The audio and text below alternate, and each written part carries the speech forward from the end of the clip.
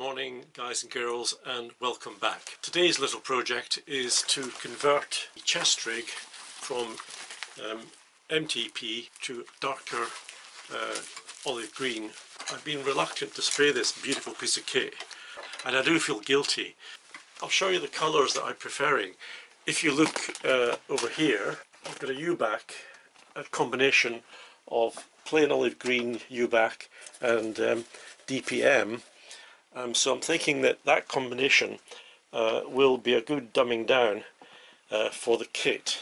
Obviously I'm going to keep my patrol pack as it is because it's pretty dark, but I tend to go for dark equipment. You can see already in the cupboard here the MTP stands out rather light in dark conditions.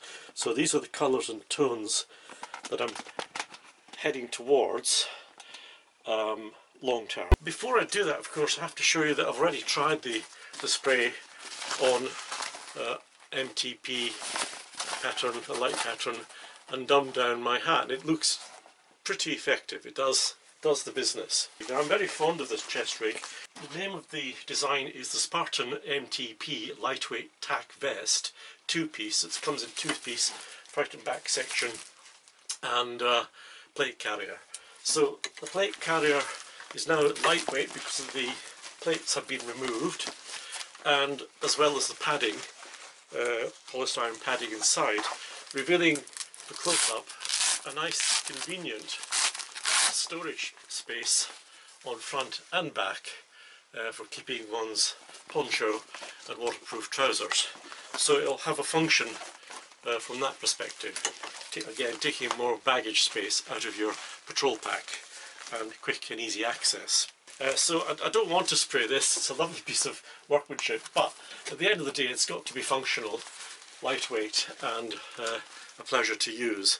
So I'm going to spray the bottom ammo pouches, although I might switch them over at the end of the project to DPM pouches on the front. We'll see how it goes.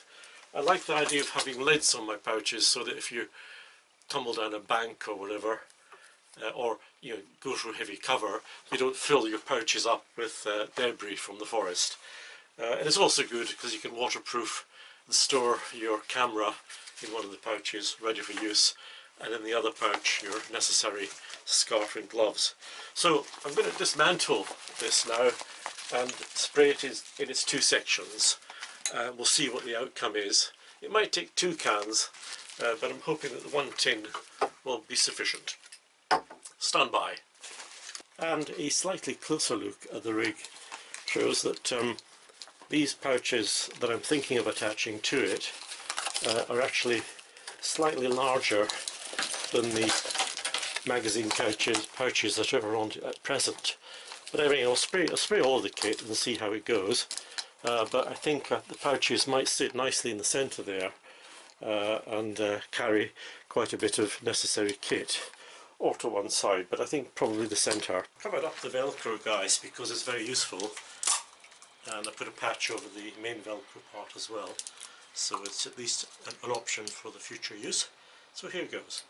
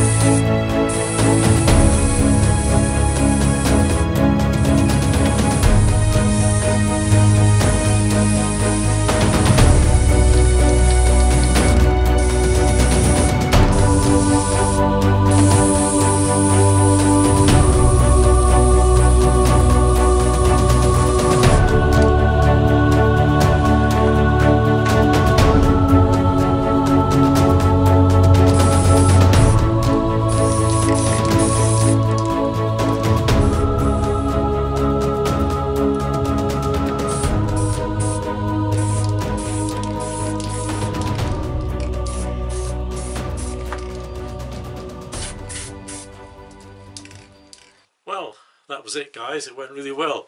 I think it took about literally 10 minutes first coat, and I think the first coat might be quite sufficient. It says Halford's camouflage paint, a range of non-reflective paints, which is good.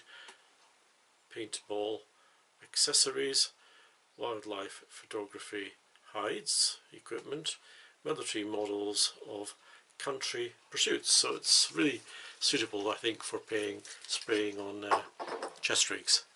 Of course, you have different colours. You can use a template and add different colours to it and turn it into DPM if you so choose, which is another option.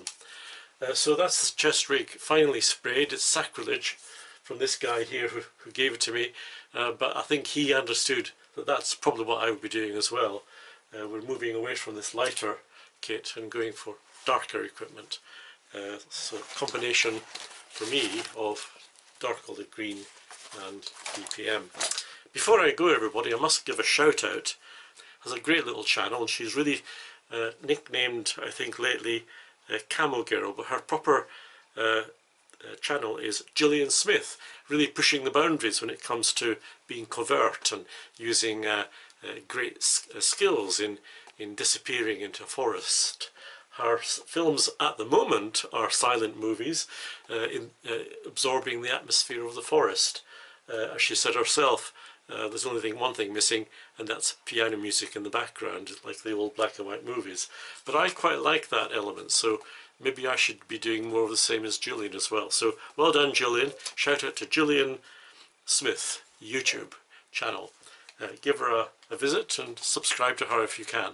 I will show you the chest rig once I've got it properly and fully loaded and ready for action operations, so to speak.